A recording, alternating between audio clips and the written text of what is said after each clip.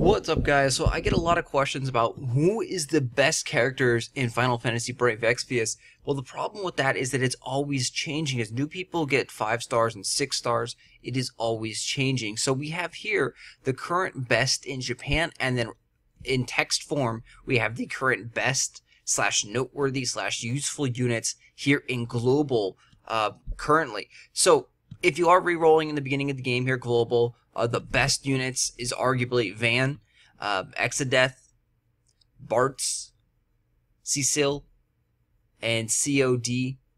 So those 4 or 5 are the best units that we can get currently.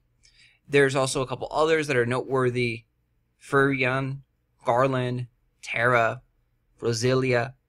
So those are, noteworthy. They're pretty good units, just not absolutely the best.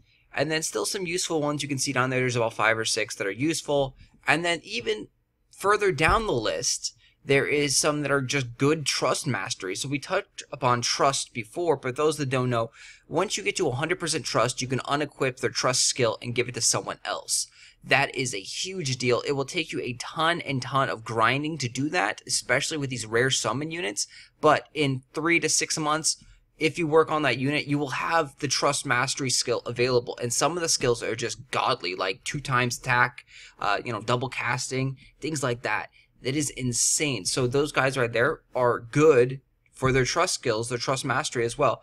But if you take a look down here in the best in Japan chart, we have best in Japan. And you'll notice that almost none of the units that we currently have that are up in our rankings for global are actually here. There's only a few that are actually here. So we have Exdeath. We have Cecil is still the best tank. You can get Cloud of Darkness, but he's ranked 3 here in Japan. And that's about it, man. I mean, Vaan is way down here.